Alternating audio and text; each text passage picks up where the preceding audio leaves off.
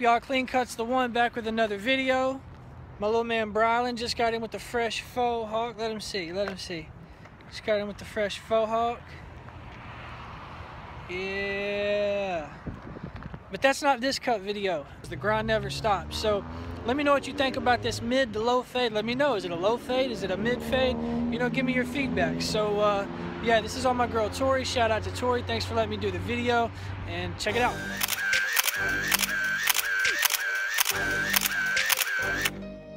Alright, so let's get into the cut.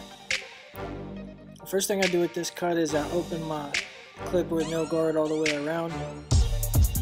And I'm kind of dropping it in the back. It could be a mid fade, low fade, shadow fade. Like I said, let me know what y'all think. Everything I do on one side, I'm going to do on the other side. And I'm just kind of contouring the original guideline to her head. You can see her occipital, how the shape is. So just kind of making sure I got that even all the way around. And then I find that it's easier sometimes for me to go in with my outliners last, or my balding clippers last. And so that's just the way I've chose to do it on this video. No real rhyme or reason, just a smaller space to blend in. So that's how it ended up happening like this. Just flicking off, kind of flicking into what I just did. So that way when I go back to my clippers and I close it all the way down, I can really see what's going on. And that's what I've done here is I've got no guard. This is the Babyliss Pro FX. I got it closed all the way down. You can see I'm just flicking the lever open there. I'll start with the lever all the way closed at the bottom of the line. Then I'll flick it open a little bit, come higher. Flick it open a little more, come a little higher, or I'll bump the lever, as it's called. And I'm the type, I fade on one side, I take one guideline out, then I go to the other side and I take the guideline out, and then I bring it together in the back. That's just the way I've been functioning for a while now. I don't really go all the way around. I do in some situations. But you can see every time I've bumped the guard open that I'm going just a little bit higher. This is all the way open. So what I'm going to do, you can kind of see a bump in the guideline there. I'm going to really take careful care to even that back out, because you know sometimes mistakes happen, and that's what happened in that situation. You can see behind her left here, there's just a little bump in the guideline, so I'm definitely going to go back and take care of that. But right now I'm just bringing it all together back in the back. And it's the same thing all the way around, and it's the same thing with fading in general. I look at it in fifths. I explained it in the last video. I look at a guideline as 5 sections. I imagine this is the number 1 guard. I'm gonna start creating my guideline open. I imagine that there's 5 sections, and when the lever is closed, then I'm working on section 1, right? If my guard's halfway open, then I should be halfway in the midst of the guideline. Like I imagine that the guideline is the lever, if that makes sense. I'm going to pick out this one open guard with the 0 all the way closed, take out the bottom, and bump up. And I've tried to slow it down so you guys can see me hitting the lever, because I know that was one thing in a lot of videos. I couldn't really see people hitting the lever, and I didn't really know when they were doing it or why. So hopefully this helps. And I think speeding up the footage not only makes for shorter videos so you can take the information in quicker, when you move faster you can actually kind of see the lines coming out better. You can see when I raise the clipper up, when I go higher and stuff like that.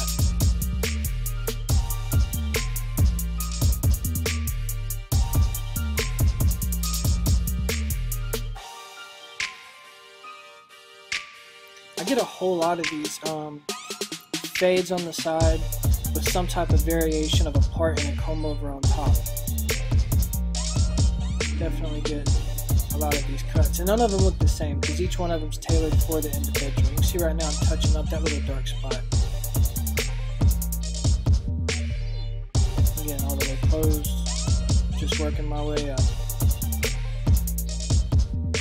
Let me know what you guys think about that spot in the back of her left head. I do know that there's a little, I want to say a bump, right? There's a contour in her scalp. You know, nobody's head's the same.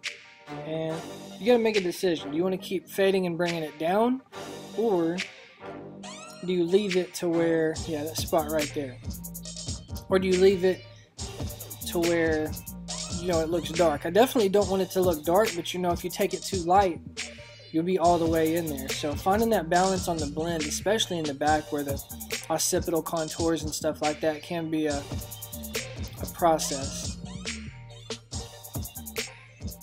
But you know, you do the best you can do. I suspect that my lever was almost midway open because I was going about halfway up the guideline.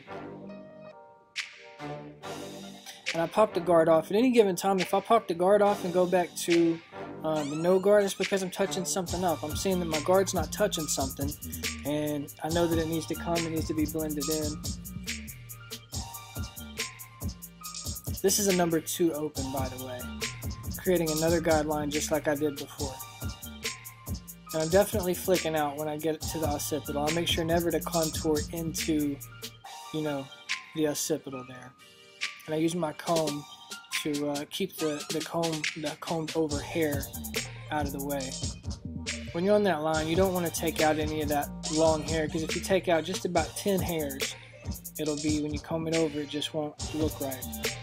So I've got my one guard closed, taking out the bottom line. Same thing for the whole cut. I just bumped my lever off the screen, put the note there just so you guys know. Coming up just a little bit higher.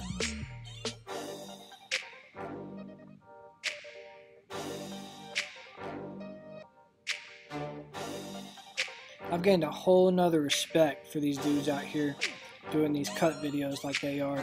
It takes, at least for me, when I film a video, it takes at least an hour, especially if it's got a beard trim, about an hour to an hour and 15 minutes to film the cut, to stay out of the way of the camera so that you guys can see what's going on. And then, like, every single video that you see posted, like Jeezy, Bossio, Matt Gifted Hands, Christian Perez, all these dudes that are putting out these videos, seriously, for every single video, there's at least a minimum of 3 hours worth of editing involved. And man, I never realized how much went into it. And I tell you, the reason why they continue to put out the product and why they don't care is because they're in love with this industry. We're in love with everything about barbering. We're in love with passing on information, and it really doesn't feel like work when you love what you're doing. Going back to my 0, popping it all the way down. Gonna touch some stuff up here. But yeah, man, this barber life, there's nothing like it. I can't believe I just started school in August of 2015, licensed in August of 2016. I mean, literally, my dreams are coming true. So I've had a lot of you guys asking me about the Believer Barber bracelets. I try to remember to include a link in the description there for that.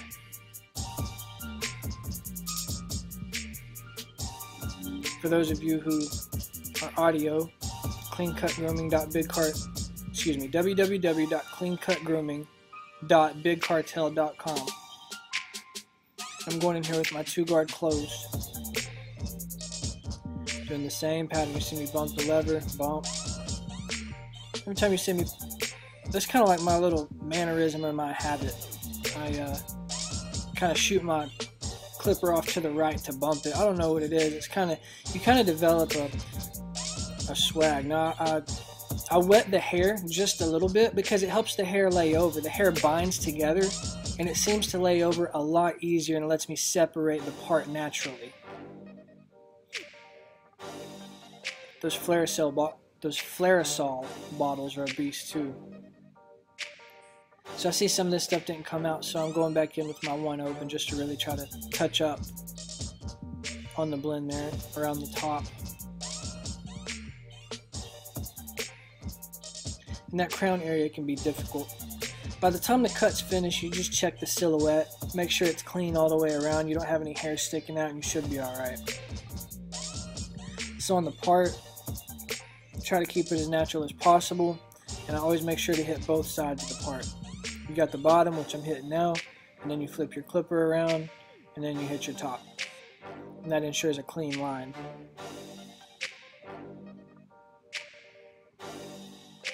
And if you're not razoring out your parts or your cuts, you should be. You know, it's difficult at first, but once you get the knack of it, it works out well. She comes in about every week to 10 days, so there's not a whole lot of hair that needs to come off. I do point cut regularly, more so than I straight cut, because it adds a texture. It adds helps prevent those lines that can get into it. If you want to prevent those lines also, you could just be thorough. Don't, you know, take 10 strokes instead of 4 strokes to cut the whole top head of hair.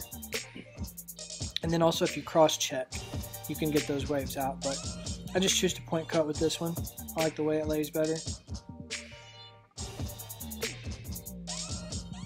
And there's always these guys on the edge that I have to get. Now I come over where it comes over, and I use shear over comb to just try to knock off those edges and make it blend well, because you don't want it to look like you got a shelf sitting up there. Shear over comb, clipper over comb. Definitely have to have that as part of your arsenal of what you do. And then I use my multi-tooth shears as well on the parietal ridge to help that lay a lot cleaner. Very helpful.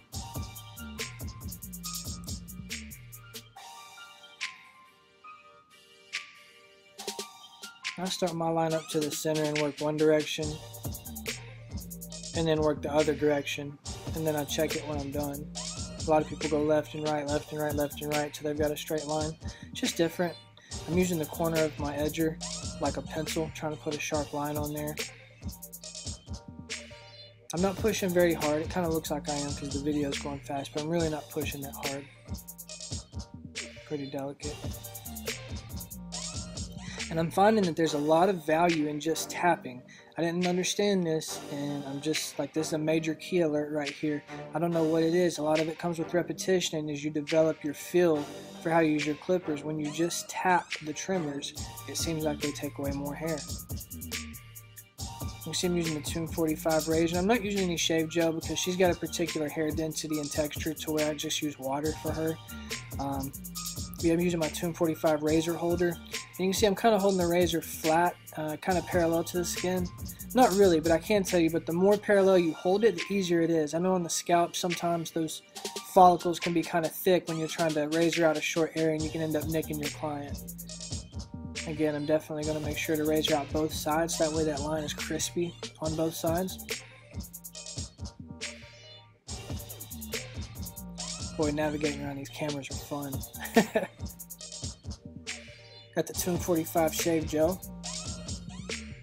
You can pick that up at tune45.com. Stretching that skin. Most important part. I'm going to go ahead and tell you, my camera ran out of memory, and she had to come in the next day to let me take the styling part of this haircut and also the, the final picture. So you're going to notice I'm wearing a Tagliente Shear Company shirt, where I was wearing a fade shirt, so I'm paying attention to that. The cut's still fresh.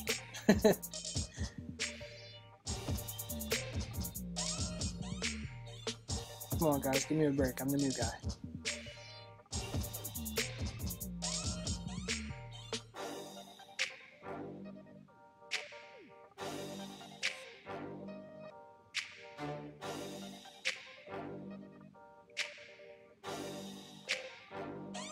And this is Champagne Grooming Company. You get it from my friend Jeffrey the barber. He sent it to me. Checking it out. It smells really good. It's kind of like a fruity wine, pomegranate. It's a water-based pomade. I really like it. I'll put the link in the description. Now I'm using the thick teeth. The reason I'm showing you that is because I'm using these thick teeth only to distribute the product through the hair. I'm not really shaping the hair. But I do comb the bangs forward, and I start in the back of the part, and I comb the hair over into place, and then I comb the front of the hair upwards at an angle. And then I hold my left hand there as if it's going to do something, but it don't really do too much. And then I use the thin teeth to actually add that really smooth texture to really make it look good. Again, don't let your left hand do anything. I use it in the front. I'm just kidding, guys. It's funny what you do when you're not paying attention. And then I wet where the hair lays down right here. If you just wet it just a little bit and comb it into place, especially with a water-based pomade, it'll really blend it in together. And that's the cut, y'all.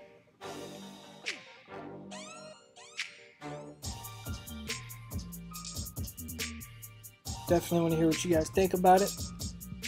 Let me know what you thought about the video. I want thumbs up. I want comments. I want participation. And I want you guys to critique the cut. I want you guys to make me a better barber. Because I am not done learning.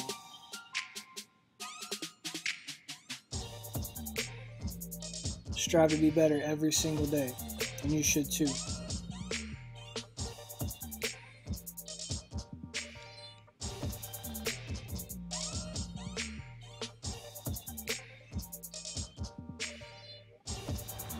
Alright guys, that was the mid-fade, low-fade video, whatever type of fade it was. You guys can let me know what you want to call it. Let me know what you think. And don't forget, critique the cut. Let me know how I can get better. Make me a better barber. Also, if you haven't, go ahead and hit that subscribe button, right? Follow me on Instagram for sure. Subscribe, Instagram. And then also, don't forget hashtag AndisLI giveaway if you want to win that Andis Envy LI on February 3rd. That's when I'm going to announce it. I'm going to announce it via Instagram. I'll put it in a YouTube video as well. But anyways, I hope you guys enjoyed that video. Until the next time, peace.